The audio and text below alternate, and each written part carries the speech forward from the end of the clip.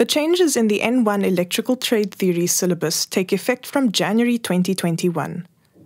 The majority of the changes have to do with the reorganizing of sections and modules and the order in which sections appear within the new syllabus.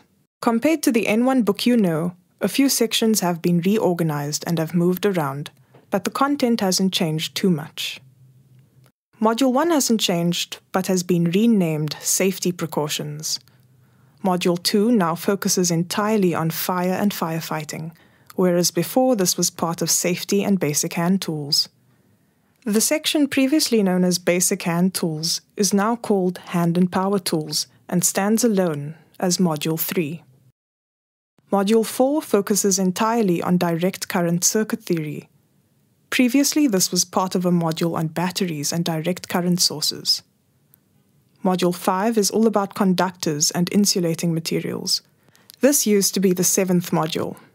The wiring of premises is the focus of Module 6, formerly the 8th module.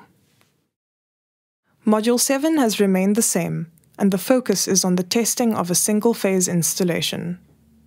Module 8 is about magnetism and electromagnetism. Alternating current theory used to have its own module, but theory on this topic is now covered in this module. Module 9 is a new section which focuses on renewable energies. Renewable energy is the new buzzword used when people speak about saving our planet from destruction. In order for us to be able to conserve this planet for the next few generations, we will have to treat it with respect.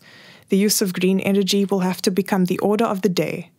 A greater emphasis will have to be placed on renewable energy, with all its benefits to humans and the planet as a whole.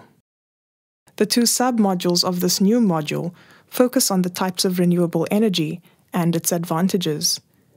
These are the learning outcomes for this new module. Define renewable energy. Identify different types of renewable energy.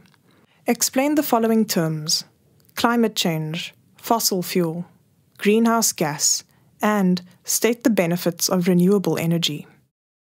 Pay attention to definitions of key terms and emphasize these words and concepts so that students become familiar and can perform well in the exercises and national exams. You'll also find all these definitions in the student book and lecturer guide glossaries for easy reference. The weightings of each module are indicated in your lecturer guide. This is a useful tool for knowing which sections and modules are the most important in terms of the exam. You'll see that the modules on direct current circuit theory and the wiring of premises have the biggest weightings of 30% and 25% respectively. The lesson plan templates in your lecturer guide will help you organize your teaching schedule in such a way that you'll know how to allocate adequate time to the relevant sections. This includes a breakdown of how many hours to spend on each module and will help you know the focus week by week. We hope this video has helped you become more familiar with the changes to the N1 Electrical Trade Theory syllabus.